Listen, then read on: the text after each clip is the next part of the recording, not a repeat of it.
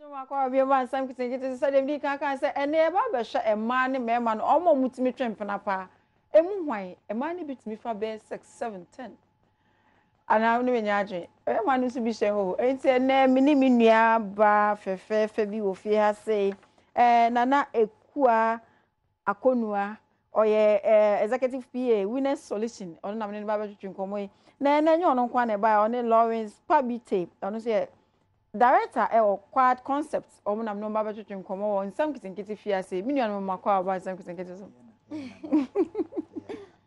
ye share ya chepa easy yo ne asama ohimam dia ba beto pronsu so ohima de me ho ohene pa emani bieja me mani bieja ye hwe bibi mfa empena twem ye ka se empena twen a kire bibi kakra from master chef you see ladies first ye ka se empena twen a yeah. Oh. And dating. Me no dating. Say bia, be me bi ehu mi. Na wa try me so pay me. And I am fan say, oba me hu be ma bi me ni je ne hu. Like what's the ma o e bia me ni je hu. Me ntimi kan straight me ni be dia across I be one akwa ko piem say. Asa ho hye live you know. Eno no na dating ne ba no. Yeah. Me the sana meeting ma. Yo, we never ma yenhwe emani ye sansa ye mre ni nti ye money total na yenko yenhwe ye nuam ma ye mai ene mu ememe ehin for na twempena pa Asem but with the little I met me can say man ya de che mema no man ya de se man ya de che mema no because the society we find ourselves in currently no more pressure. Oh. I ma ewo ma no so no. Omu untimi fa be ma ba ko. You must at least or one year auto Brazilian. Okay. No one year auto bag. Or 1 year to rent. Enti ohun se obema bia obe na adwi so be for ba ko mienu. U bottom na eko. Okay. Yes. Inti economically no. What can you mienu abomu? Ekua mpacho like what topic na yam da pa but can I say what can you mienu bi abomu? Nti esa na na say na manwura ono ga say o ye confused sia no. O de ekua to. Say we line. Meba. Twistini ye. Na me so me de wa na me de hyew ye. Yes, he for na twempna. Pa. And I said the ladies. And mean to mean Janisa. Say man. Me ma oni enti a e mo mo twempena no enti don't say my confused. I'm not, don't get it twisted. Niatia ni say no, most of our current ladies no get swayed away by the society. Oda bia uti hoyi say me bese ope obaka kira me say what share uhu sro ni fem. It don't mean you were literally telling me I can't probably mean to me for ojeshi. But me sure was so ni fem say me bottom esunwa. You get what I'm saying? Yeah, inti acquire say obema obe ni so ofa ma 3 4 no. Na owoni bibidi. And I na kofa ma be 3 4. But who should see a society a woman no. I mean, civil servant. Me ha me ho. 700 cedi salary. Me ha me ho fa mienu miensa to me so. But you omo amutu rent. E ma ma no. Omo amutu Brazilian hair. Eno de no. Enu what? After all this no, or back on wo fear. O ka say onum na nka. No worry no. Good. Ekua mema ne mare for na twin problem because they say be man ya abu teacher mo so wadwen. Me mo de mema no mo twempena. Mbama no mo twempena pa. Okay. Mesha se fi say ye ka na mama kwan so pa dia. So ba me fa so ba twempena ko na ofa ni mpena echi kwa na eye news. Okay. Enye but se be ma no ni oba ne twempena be ma no for oba ne chi a. Sheda eye news be eye normal level. But to dia me nua be ma na ka say mani bu ho a omutimi fa be ma miensa ne nan. Or the auto Brazilian hair or daughter. Me say no maba be share na so wo pemi. Wo pemi no o so utimi hwe me so no na ase. Say bia me be ya matwi me ni makeka mani. Agbato so yi. E bia ya me madwuma sika. E na me yes nti so wa ba be fa me a. Me expect say me fa me sika no nko ano.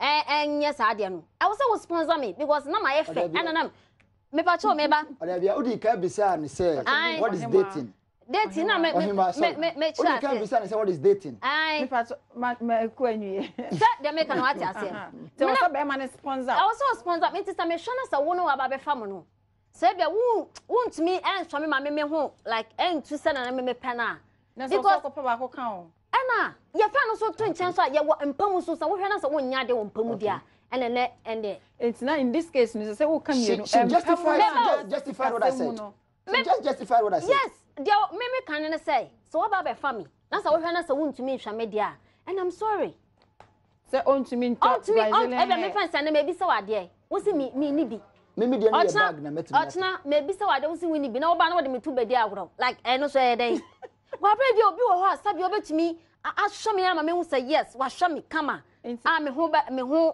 like me hu be sisi me so ane dia no so to nchan me fan say wo show me kama fine me tiri me hwe bibia na like me hia no wo de mami na say dia mpam so no sa wo nya dia like me tena wo nchan sa aye den enti no say basa na say be ma no so ohwe kama me mpam onya dia se no konya obi obetumi ahwe kama na so ya dia wo mpam no no be ja na say wo be fa mpam dia na kama na ye onu nso a dabi onu answer me question ama me bi answer na ma me bi wo say wo answer me question bi ama me bi to boss na yen ye nsem no mu ye se we line no wo hwa me wo nya de wo mpam tu be pede ohwo no ahwe wo so hwa me wo hwa me ba wo ya de wo mpam a ana na be mienu so who is cheating the topic so you just justified it okay so you just justified it but odabia from niaminu abani kan ye no ohima sorry I always get it wrong from niaminu abani kan ye no let's get something straight obisa and say dating most of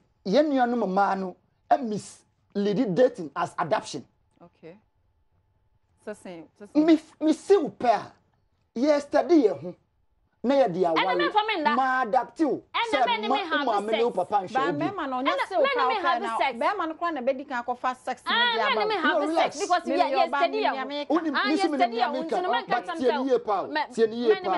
when your demands o demands no estati basro a me so me nhye e ma ne nkokwa so we ya just order ne be me so me demand ebeto jo so me demand say yeah dating literally is dating oh ekwia ti say oh eye kwaku ene why free oh ene mayen kofa krom kakra na yakofa but let me mami kan ye nyina e bedi no kra say uhia bema no ne upie the first day it is even the lady who makes the demands on shema surprise eno de normal Ghana for Nsem nketenkete jumadi anu ni so ahwe jumadi omo ma so ya say joy industry so omo no me joy cream and soap omo no me joy daddy bitters joy twade ginger joy lime cordial eno na be mix na ma tese nyu ni nyina no ebeti afri mu say uyo obi a wutimi num de enyu a na o de joy lime cordial na o de afra na me fenam ko KNG herbal omo no me time herbal mixture edra e2 di asepa se malaria na se wanya edro ba ko pe no kan fam time herbal mixture na KNG herbal omo wo enkrabata mienu o Ghana ha se omo okuma ase ba ko omrom Abidjan house na ba ko atonsu Monaco junction eho na time herbal mixture ubenya ebi na what's na me fiwa na me call Champion Divine Clinic o ma so Champion Divine Clinic so enkrabata mienu e wo Ghana ha ba ko enkran Tantra Hill na ba ko so Kumasi Asafo o mo be new plan station na ya ka se Champion Divine Clinic dia na se nkofo bebre enim se ana wa wo hwe bi enim se awo hu nsem pa de no na champion for edi hu djuma pa ye enya no nko mo sa yare pi e wo ho no mo de nanso awo hu asem pa de se ne senkumafo ne so for how e wa wo ho de a na ba bi ba ko pe no meka informa se ko Champion Divine Clinic na djuma de omo me mitima me Miss V Beauty Salon or West Legon we makeup elegance house of beauty asantoa una we makeup mami eno your birthday nyame to kom no ma nkwatente ahodin wom na mata de ehemi ye Salinas Clothing or Shoma Estate ono pam mata de fefefe mami na djuma de nguso e ka se obetumi ahwe live e wo Facebook Nsem nketenkete on Adom TV page obetumi ahwe live e wo Facebook and so me twa me ho aba na me ba na djuma de no ye beta de ye to so na me ba pe me bie ma homa no na ya bonita to wo adwenche bia obetumi afre me and obetumi the message abre WhatsApp e wo 0266 0266555227 0266555227 Mr. WhatsApp number no ya memfre WhatsApp ye pe ni twam hamba sese asima ba kope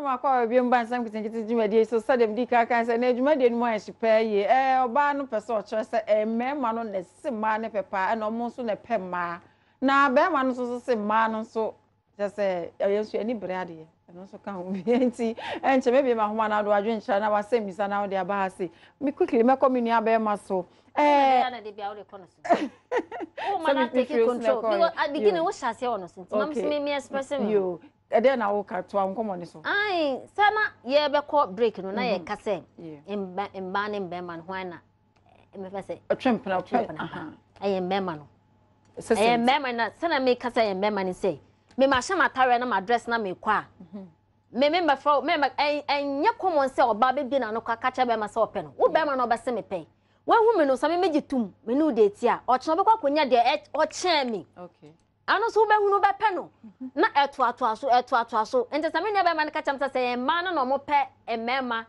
like say bia emma no mo achiti a me ne nya adwen me ne nya adwen che say oba betumi atena be ma ba ko hu se be ma ne je na pade ma no odo no emma no ya na ye pe a time ye pe odo ye pe akokro eno the sabio sabema ne shada mpo shada enni bibia saa no mpo na aya na ye consider saa anwama because anye o metumi etu phone fa na kire me ho kakra kire no metumi efa phone na ye nyoma bia me feel say me ya me ho beto me kire no ba me ma ne de oh me shebi wa ase o be ti sa for ho nti wo anye ye no no so we akwa ye ya ma no akua mimi so asem se obema no o time ma o mo akrokro oni sika kra o se wo pe na sa wote no na sa onya de wo mpam so onya de wo mpam no eno no se bia mimi se no sa me do pa me do wo be ma na pa me try se bia me boa we kwan bi so but sa me boa kwan bi so me na stra na se bia na ai se da nye ya na anya wo fi abayifu a na mentumi ntena wi asesa wa bia me ma gro me ni se da anje e boa me because eno no so na me ya ho de me ni tumeje eno no na ya na e ba na like ya na de kasakasa bedue na de ba no be ma de wo ye be ma wo gina so gidigide mo ba na ni nje mama me nkan aside skasam no wo dis kan push no no wo ma na ni ti wo ma be ma na de cha na wa me wura mama me ba me ma de ncha be ma no hu a me na jami ya okay as a saponis ai wo na bi tucha se na mama tucha bi me ni aba ne kan brebi se oba siesie ne ho be ma na sinipe mo pe enti na anya bia me sinipe wie na wapene a na ho siesie no obagyae enti oba se asiesie ma obi foforo asan ehu sa ho siesie foforo no na wasan apa the truth here is this if you can resist me pe wo no u kan adabi a wampane tutu a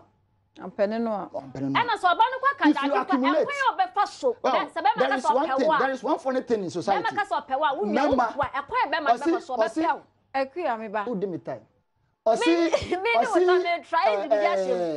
o man pe caring musiesie mu one funny thing musiesie mu men naturally are being moved by the eyes shape naturally are being moved by the eyes into what siesie hu a me hu massive pa wapene no sada no for you know me je o number e wo ha no the next 20 steps obi so be je o number if you could resist you won't accumulate now him matimi aje we number na ma fan world cup ma share me fimpade ma share me seria but for you know no work on no ojije ko oba siesie ne hu no si krom na be man frɛ na the next mirror obehwɛ no na ben am na wo ni me say wo na we hu me ne waje me number no na me kwana the next person so asan aje me number no ye be hwɛ wo na waje me number no me ku fie no wa so you take the numbers and weigh the options anya say wo take number na wo weigh number no sa emema ne de wo no mo nante wo sho bia no be ma we do e carry papa be ma we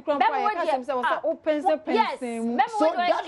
it comes say that is where it comes say listen no there is no 100% human being enti me waska me nya de wompam enti pense mu no a wo ye no ne o ya de wompam no so oni ska enti say o ba ya me no dey Ebi mu kra empowere. Ne girls ye be 3, 4, 5. Ubisa no beka to say or hwehwem. Eden wo ye be ma mebisa den na me say because see auto minim say bia wo nware ye. Ana obi hye ye onware ye or twempena. Ne mpena for ye be 3, 4. Be me say yi me ma 10 ejina ho no ma metumi aka say emu be 3 pe ene dia ne girlfriend ye ba akopɛ. Die ne die sakra ye 2 or 3. Enti wo ya be my question we na me bisa eden ti na wo say mo itimi yesa say as a host what taking man side me taking man side but let me explain to you maybe some oba say dating say dating and say yeah share your home. I always say you can have a date with as many women as you can. It is a mere date. That is the word. It's a date. But the moment there has been an intimacy, yes. The moment there has been an intimacy, that means you've graduated. Not per dating. Now, near probably a money basan, and it's a dear. Ohima yananti 1 month. Wouldn't me, you know, Mr. D. Ohima. Within 1 month, no. Number say bear 2,000. And I'm so same. Until within that 1 month, I might demand.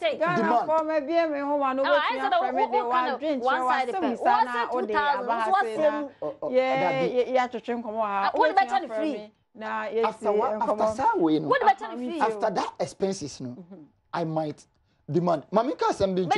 Obemma wahu. Obemma washi oba. Washi oba. Ah oba no. The demands a year less on the dating level. No, the man for ban serious. Often that is also for 3 or 4. And what should they demand? And yet, dear, you demand year less. Send your more camp pem agree. You people were like, no, yeah, dear one pem. Do you know we also classify those things? And to move us to show. Nasa o ya ja tum say na ma no ntimo enu ntina ma mo pe ma bebre ana sesan empam no mo sure den na e mo de hwe ye hwe suban memma ye hwe suban okay memma ye hwe suban ni amika ni say we say we get moved by the eyes you me from Mr. Dove man so hello Mr. Dove let the poor enjoy it we want to ma kwa ma sam nketenkete so that's it you ba cho Mr. Dove free fa and I don't go enjoy this one na Mami, dear, me cano. To be frank, really, dear, Cassa chano. There's a last in Bermanica, a visit by Subani in here. And just and I'm pem now, all cano. Mami, me catch it out again now, all can say what you want. Tell me, catch his own communica. Bet 10 minutes scratch, yeah, or bet his own. You so Benya Berman on any that, or bet 30 hours, 3 hours, 8 hours. So catch so nye jogging 3 minutes cra. Nya dia ono ba no be tu. Na wo nya be man dia wo pen 5 hours, 8 hours. Bon, dey me man ya fe ho adwen. Enti na no no dia munyi fi na. Wa nyere wo so ama homoden so dia na obi de be ko. Ah, so na me kan me catch you say jogging 3 minutes cra he ahomi abe homi no. Na wonya kwa bana ne dia ono nko 3 hours na o se bi previous na o na wo no. So in contest ne dia me ma no man ya pe man too much man yeah that's the point yeah pete yeah that's Mr. Dove yeah that's kwa manu ensi me pacho wakasa bebre pam pacho yem running team ma me say kwa so quickly said the menu be man bisa no say man no so sama ne boss so mo hwehwem eno ma ye ka say man ne pe ma pa a man nso bitumi fa mema bebregu am nso o se Mr. Diwe ana we na to we say the menu be me di kan e dey nti na man no serious am pese ho chechemu ho nom kakra okay say me fa dankwa so sia ba na ekua wato so hello dankwa hello yeah madam good evening dankwa free fa dankwa photos me fit you go so you go so front to say numere oh go so for bia ho ye pa you dankwa we nti we me come be man pa because e man no they said na so no zika no personal e man so no e so fa enti ofa baba kwa de eye ohia no onya ende e ofa be mi no na na enti oje e dan de we ho no ma di do di we no wa di do di so we ho enti e man so na e pesa de has that way with that. You. Me that say down council no adwin share. Me fa company one. Hello. Yeah, hello. Company one patch off refrain fa. Kase free obuase odumase biane there. You obuase for to say. Oh, boko nyame adom. This time you didn't you. You ye the nyame asem wano kwe. Me mpesa me kan say nemba aba. O makoma extension board no. Omo for bema ba ko da. Okay. Bibia 3 2 5 adan opede. Obe wane sa be wo mpem. Opede. Obehwe no ama me nkun sika, me tinwi sika. Ana opede obema me chop money, the light bill and then dan sika. Exactly. Nti omo na ama empanachi adults anya mbema. And a pema. Nti me bema say me for ba me for ba obedome. Enye di oba be pem sika. Enen so ma ba pesika. Yenwo fufuo, ye wi asa ko mo sa be wo mpem. Aden. Ma ba aden. Yeah. Omo ale mi enyi nche no. Yeah. Nti ma pem na twe pa. Yeah. Me that say say also do there e baaye. Mefa Joe Efri Elibo. Hello Joe. Hello. Joe, Elibo phone to say nyumre. Oh Joe into me anyina so. Ekua na mi bisa say man no so say de bisisa mema ne bosso no. Chechwe mu kakra. Sana na wo ka say emba no so mi nua be man ka say emba no so twem empena pa no. Aya na entansi. Denja me ka say entansi ni say me oba no e bia mende makohia o. Waje me na ma woni ma akeka wo pemi. Mate ase. Na se ma sen akọ na makwakohia be ma fufo na se osan ne ma akeka na ma sen ate ase a. Eno nche se sa be ma no me de me ho akwakoma na se wo na me je wo na me de me ho akwakoma. Me so me steady mu. Ade achi a emba no eya na me ka say de ya na mbe ma no edi wini emba ako. Wa sori ana pa be ma afre o. Ho te sen wonya bibi edi ana se bibi sa no. Evia be ma nya time wa sen afre o ana se bia anaju afo no abonkoma e na oba no de na adwen ma onkakan kakra. Enti wo no sa ni pa nan no se me hu se bia wo na wotaye me sa de na me de ma adwen be ma o. E na ye san so hwe de edi wo no so. O be ma we de me hwe no anadwuma o ye no betimi aboa me ana so betimi ahwem but be ko na be ma ne adwuma nye sika bia ne say edin You. Ekua be so bodo no fa Kingsley. Hello Kingsley. Yeah, madam. Kingsley pacho ka say friend fa. Be fa cho me ta ke fi wa. You. Kingsley ma no kwe. Be fa cho ma no ma ba no. Be de go mo so se bi ese e ka se wura. E no fa we boso, no fa we otina no fa we. If your mama ne die, se ya pa so ba be ka no kre, a che be ma die, de bia. Enye no kre. Nti ma no, is o hu ni so fa we. No so that say you no more kan enye no kro. Open any sika mu obi. Because me your baby like 3 years. The same thing happened. Yeah. Let me need everything you open. Let me see afford. Let me then go see. Ojamo, you know obey your map, obey your mobile. Eventually, you see a man. I didn't buy Bobby. You. Nathaniel, the message free Canada also share program in we need you home. Nathaniel, Yedawasi. Hello. Hello, madam. Tahiru, Pacho Free Fan. The Pacho Catapul Pitch number 1. You. Monon Kay. A Pacho band on Cano Crack. And then Ban Band, who was in a power, say, we my bank. We feel a flat, not at it. Now, baby, all that on them, I will see on your side on the Catasumpu. And then Ban on Zoo or no, we all look at us to iPhone, man. Open them so on the mattress. You can ban their own pension for